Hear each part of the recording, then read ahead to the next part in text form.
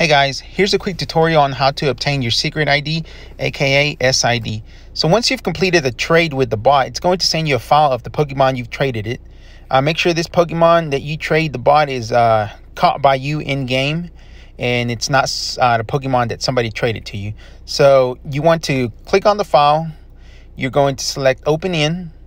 You're going to select the Discord app. Where it says share in, make sure you have the direct messages selected, and share to, make sure you are sharing to the bot that sent you that file. Once you've done that, you click on post and you go back. The bot will respond with the information you need in order to create Pokemon that are 100% yours, that'll listen to you, and you'll be able to nickname them and all that good stuff.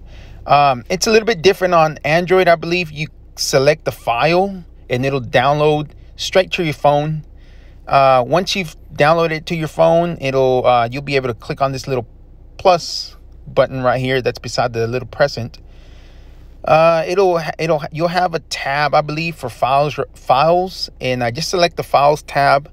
It'll be right here where you see view all camera commands. You have a file tab or folder tab, something like that. Just select on that tab, find the file, and yeah, just send it to the bot, and it's going to send you all the information you need.